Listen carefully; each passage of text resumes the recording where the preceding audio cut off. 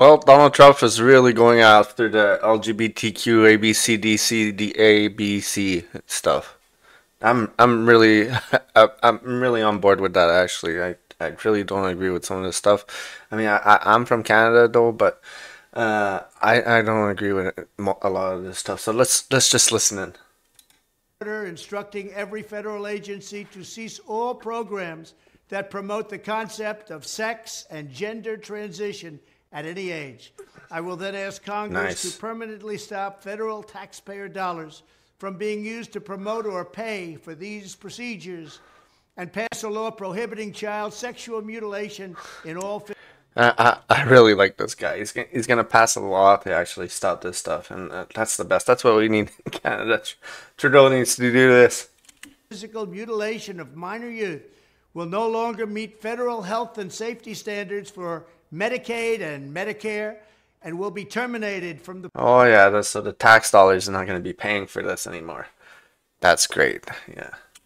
Action for victims to sue doctors who have unforgivably performed these procedures on minor children.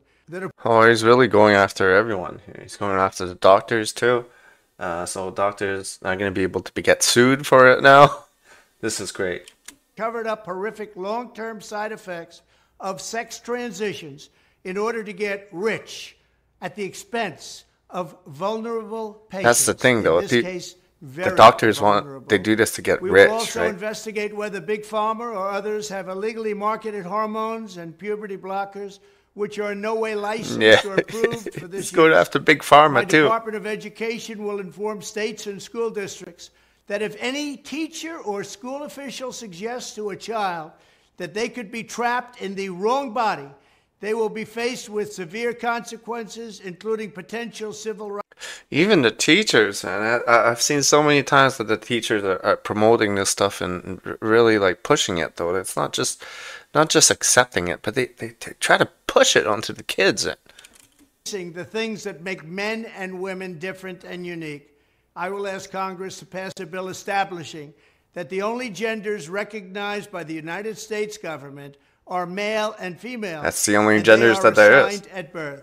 The bill will also make clear that Title IX prohibits men from participating in women's sports. Oh, yeah. Oh, thank God. Thank God. I've had enough of that, man.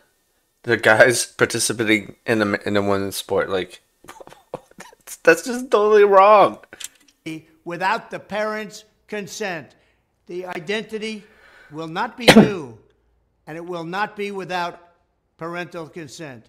No serious country should be telling its children that they were born with the wrong gender, a concept that was never heard of in all of human history. Nobody's ever heard of this, what's happening today.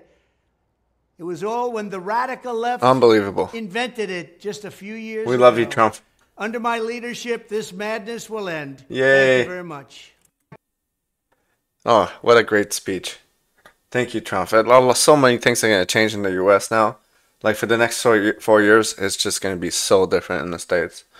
I can't wait to see what happens.